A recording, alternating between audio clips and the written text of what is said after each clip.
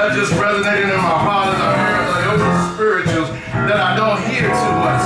See, I grew up in a traditional Baptist church. In my church, we don't do as much of that. So when you start to tap your feet and you start to shake your head, you feel the Spirit of the Lord coming amongst us. Sometimes you got to get up and just say, thank you, God, for bringing me forth. Not because everything is all right, but you're still carrying glory to His holy name. Yes, sir.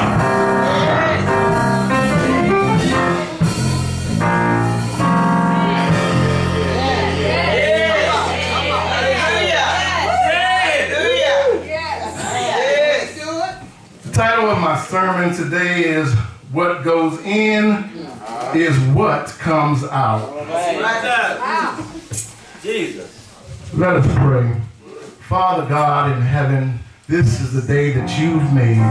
Let us rejoice and be glad in it.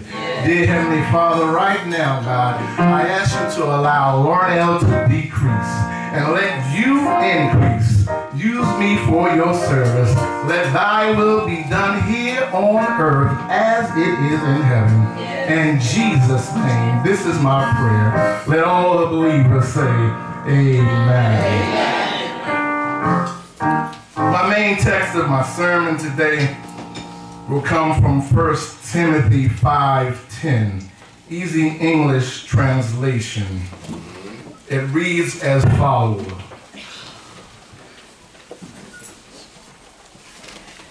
People should know that she has done good things. For example, she must have been a good mother to her children.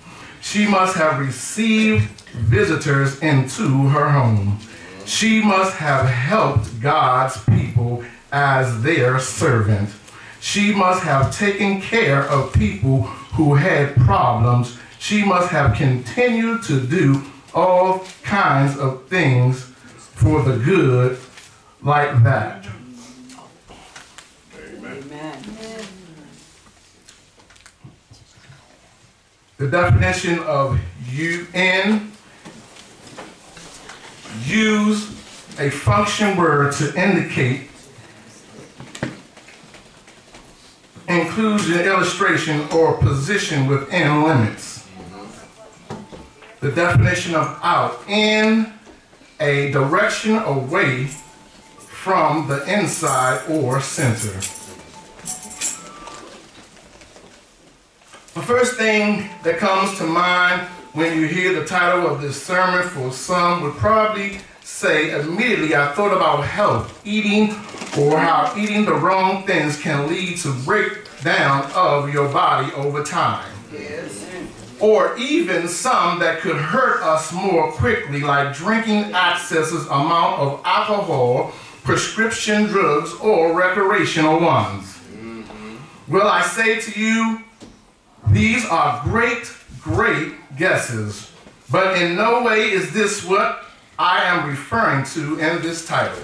You see, the Lord gave me this title because He said to me, is my word not, listen to this, the very food that you put in your mouth to eat, so you will not starve from lack of nourishment or die from lack of water because of thirst.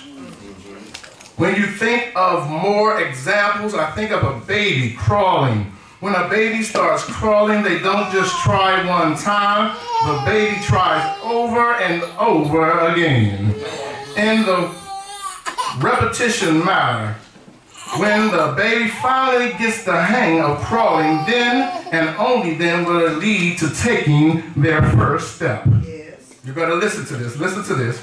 At this very end of all these steps, then and only then will the baby start walking. But the baby, which is us, must start first by crawling. So in other words, my brothers and sisters, we can't skip any steps. There's a process. Somebody say there's a process. There's a process. When you think about skipping steps, you're thinking about trying to get ahead and cheat someone in the middle. If we look back and see what God has done over our lives and what God sent his son to do. If you notice, if God just wanted his son to die on the cross for our sins, why did he have to go through so many steps before he got there? I'm glad you asked that question. That's because he had to leave a trail for us to follow. If we never got the trail, then we wouldn't have any crumbs to pick up to follow his example. This is what the Holy Bible is for us today. In Matthew 5:4-6, do you only love people who love you?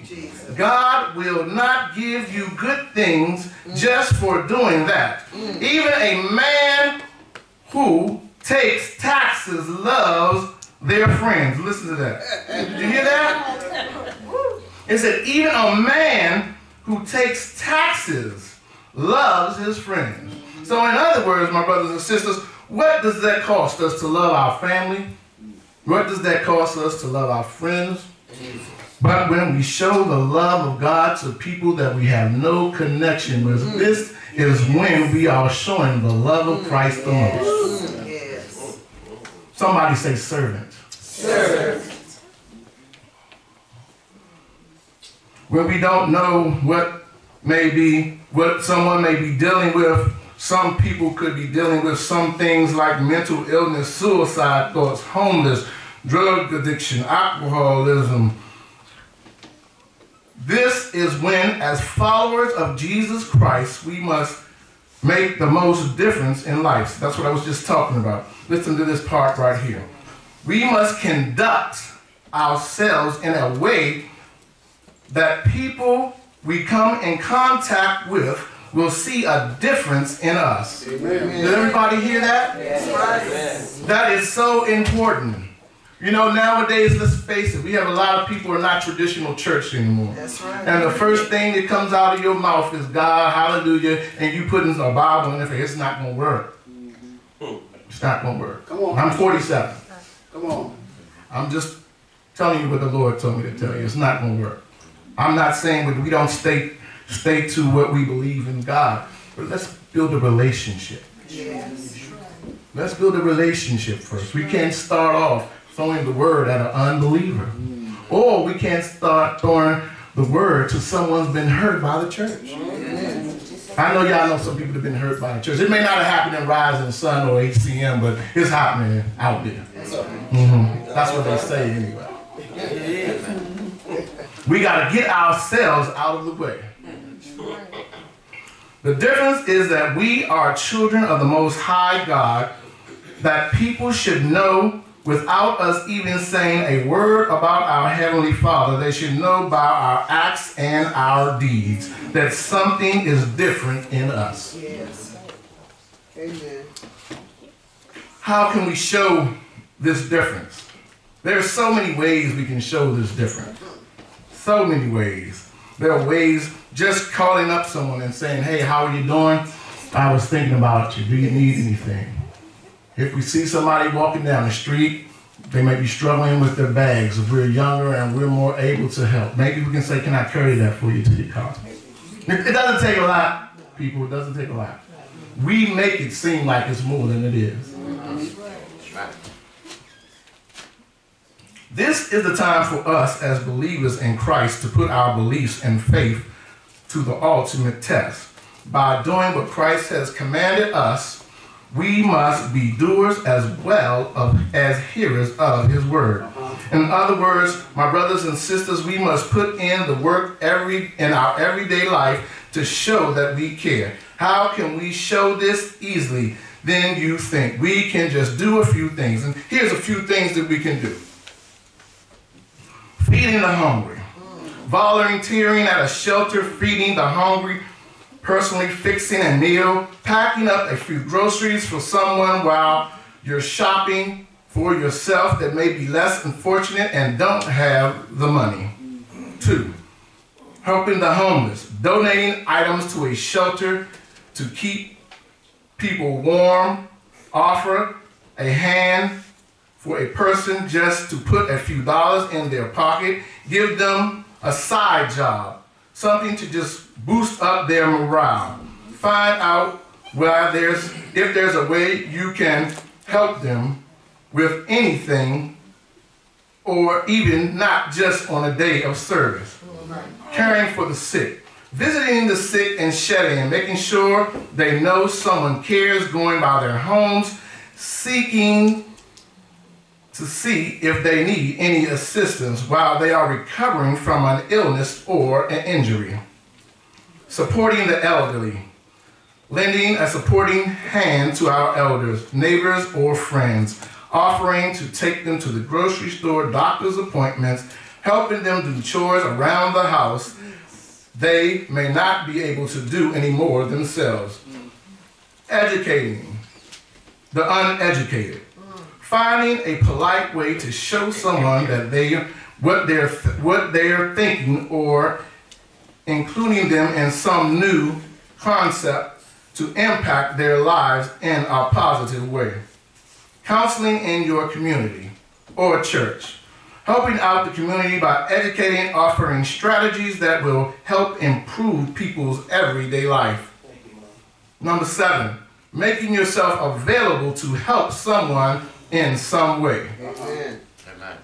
Making sure that you are always letting people know, whether it's in church or on your job or just in your community, that you are available to lend a helping hand to anyone.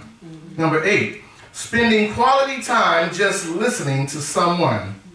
Sometimes some people just need someone to listen. Right. They don't need advice, they just want someone to listen who they respect. Be available by confiding, by allowing yourself to be open, to be used, and used as a soundboard for some people who don't know that they need someone to talk to. The problem that they may be having, and just need someone to listen for a little while. Yes. Number 9, introducing people to God by showing love and a giving heart, while allowing yourself to be available to someone to help someone in a multitude of areas. You will build relationships. There it is.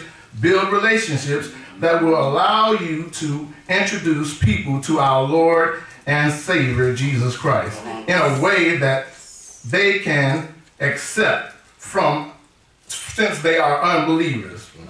Last, and number 10, supporting and giving guidance to the youth. I will say that again, supporting and giving guidance to the youth. Amen. What I've learned over my 47 years of existence is, it seems like us church folk forget where we come from. Again, I would say we forget where we have come from. In other words, we forgot how it was to be a young person. We forgot when you were struggling between good and bad. We forgot when we have to struggle between doing what we want to do and what God would have us to do. Come on, y'all. We got to understand that we can't forget that. See, the Bible tells us that we should be able to come back down to someone else's level and be unscathed, and show them the love of Christ to help pull them up. Amen. Amen. You can still be there to give them guidance in what they are trying to do for the good of God or the good of mankind. This is the way that we as adults can bridge the gap and show that we are supportive, listen to this, supportive in everything that they may be doing that will glorify God, even if we don't like the way they're glorifying God. Let me give you an example of that. You got a lot of Christian rap now. I'm only 47. I didn't think I was that old. But a lot of this rap out here, I just cannot seem to get with. But if it gets them to come into the house of the Lord and they are giving praise, the Bible tells us, make a joyful noise unto the Lord. It didn't say that their noise had to be the same noise that I do. Right. See, I'm 47, they're 20. Right. They're 15. Come on, y'all. Right. Amen. Amen. Amen. When I think of World AIDS Day, I immediately think of a day of remembrance for those suffering and living with the virus that are less unfortunate than we are. I think of immediately a day of service. I ask the question, is this not what we should be doing in our everyday lives? Service. Come on. We often do these things on special days or holidays like World AIDS Day, Thanksgiving, or Christmas. If you really take a minute to look at what we are talking about and what God would have us to do, it falls right in line with your pastor's theme of the year. 1 Kings 8:61 NIV.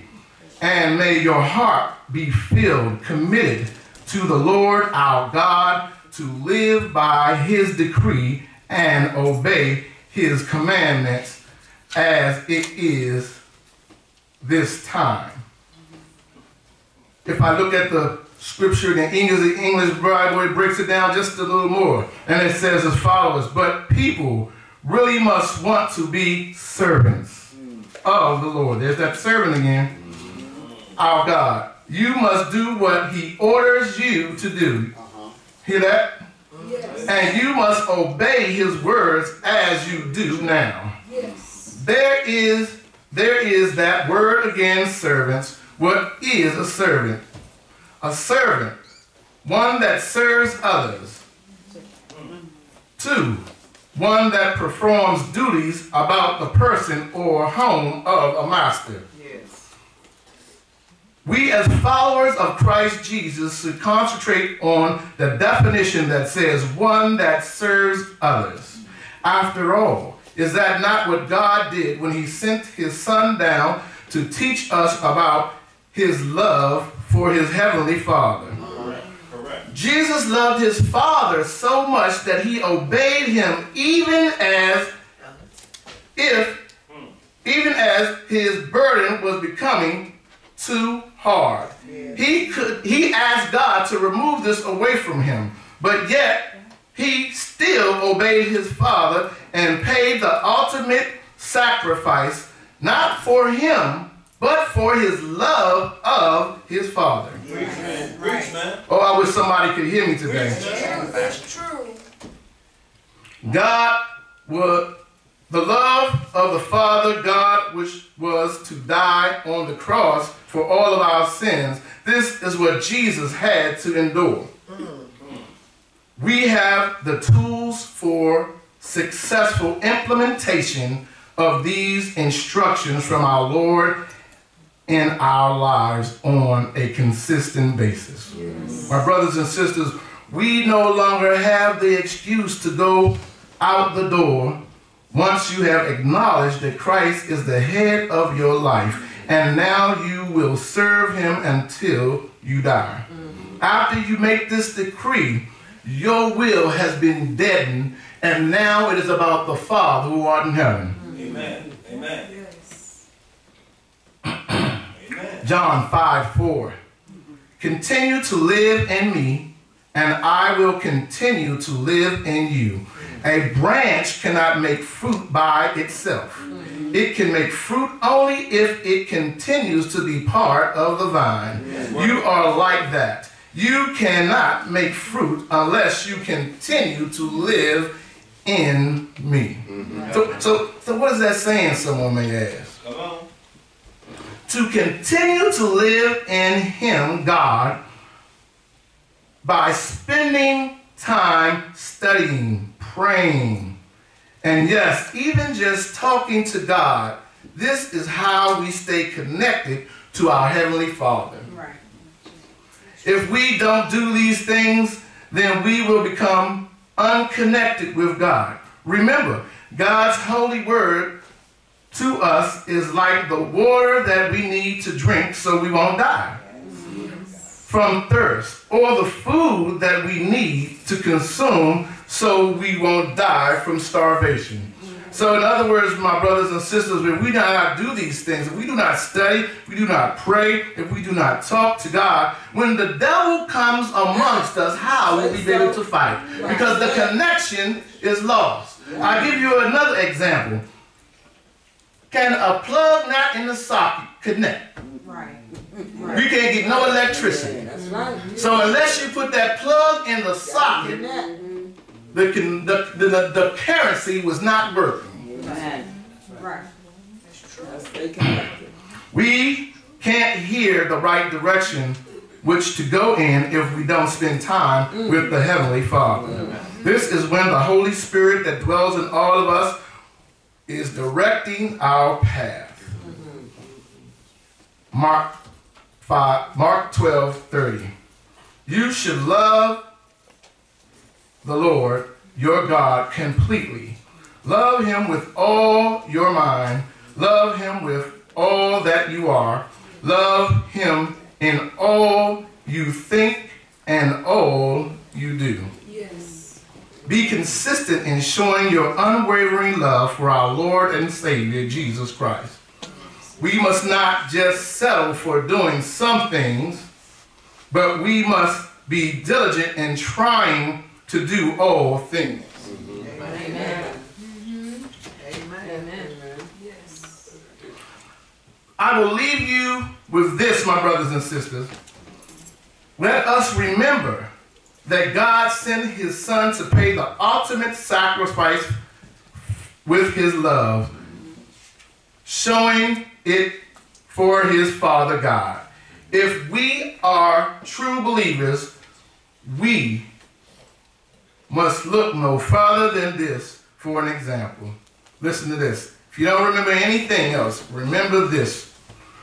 We should be willing to make a sacrifice to show that we love God by becoming a better servant for Christ Jesus, our Lord and Savior. The Bible tells us that thy will be done on earth as it is in heaven.